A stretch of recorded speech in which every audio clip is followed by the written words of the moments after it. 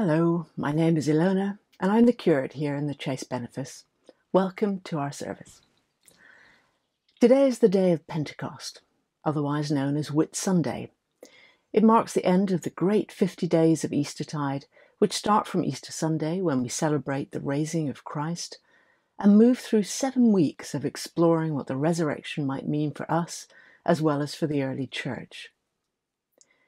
You may remember that on the second week of Easter, I spoke about Jesus' promise that we would receive another advocate, companion, and guide who would always be with us and in us. Today, we celebrate the granting of that promise, the gift of the Holy Spirit. And our Gospel reading today tells us that we can think of that gift as living water that quenches our thirst forever. You might like to pause the video now and join me in lighting a candle as our service begins.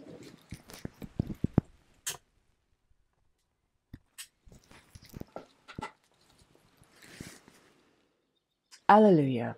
Christ is risen. He is risen indeed. Alleluia! We continue with the prayer of preparation, and if you know the words, please do join in. Almighty God, to whom all hearts are open, all desires known, and from whom no secrets are hidden, cleanse the thoughts of our hearts by the inspiration of your Holy Spirit, that we may perfectly love you and worthily magnify your holy name. Through Christ our Lord. Amen. Hear now the words of the Collect for Pentecost. God, who has at this time taught the hearts of your faithful people by sending to them the light of your Holy Spirit, grant us by the same Spirit to have a right judgment in all things, and evermore to rejoice in his holy comfort, through the merits of Christ Jesus our Saviour, who is alive and reigns with you in the unity of the Holy Spirit, one God, now and forever. Amen. Michael is now going to read today's Gospel reading. A reading from the Gospel of John. On the last day of the festival, the great day, while Jesus was standing there, he cried out, "Let anyone who is thirsty come to me, and let the one who believes in me drink. As the Scripture has said, out of the believer's heart shall flow rivers of living water." Now he said this about the Spirit, which believers in him were to receive, for as yet there was no Spirit, because Jesus was not yet glorified. Today's Gospel reading comes from John, and although it's very short, it bears one of the hallmarks of his writing, his emphasis on the identity of the man we know as Jesus. It shapes the content and flow of the whole Gospel from beginning to end. And here we find the identity of Jesus is framed in the idea of water, not just ordinary water, but living water. Water is a powerful idea.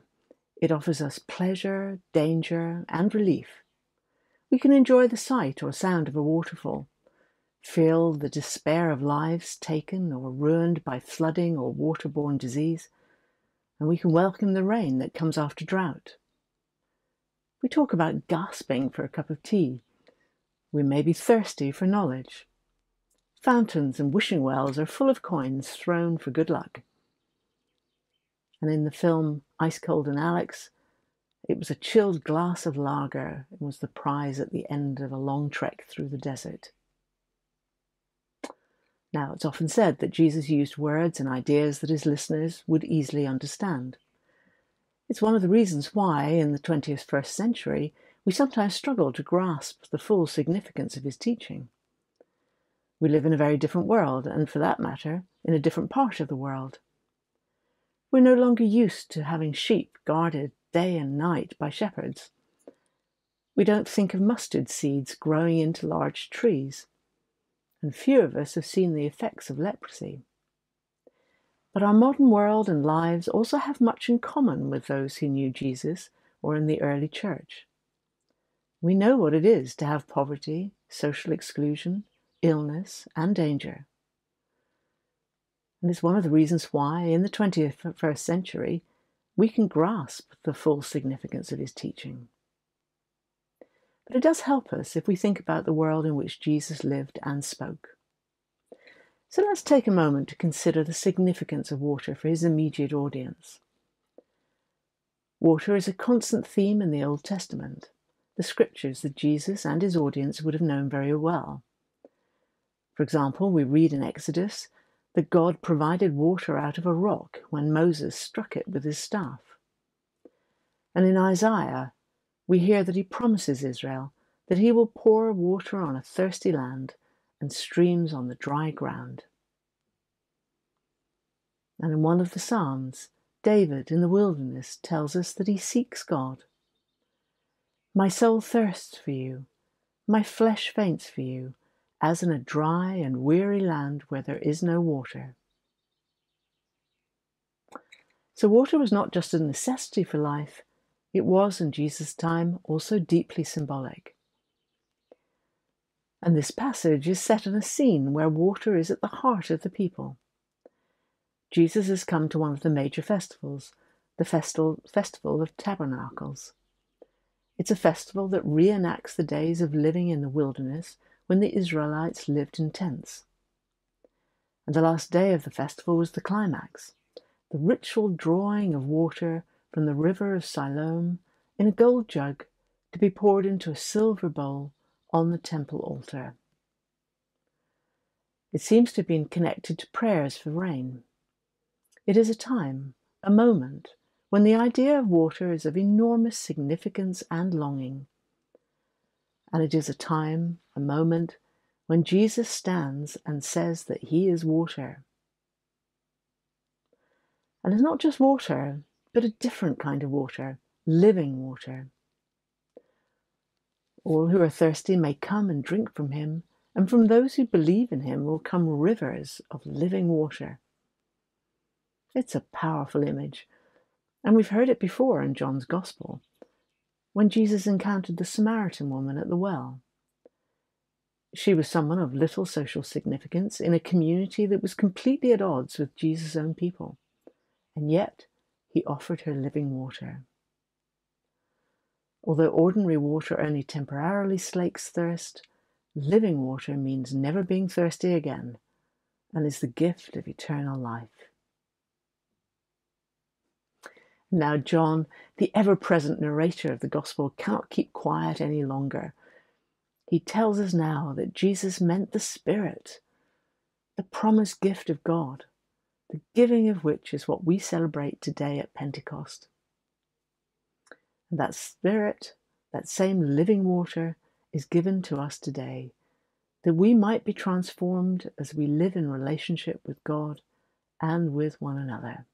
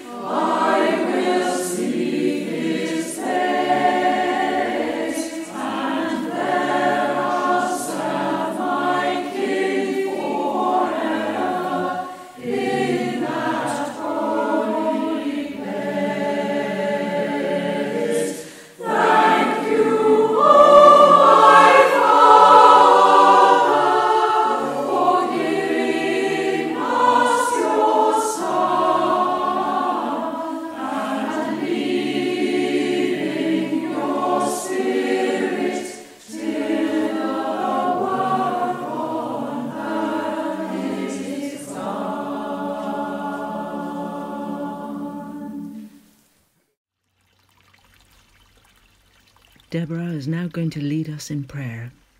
Let us pray. Following the theme of Jesus' offer of water, we pray for those who thirst. For the sick, the aged, the crushed, the weary.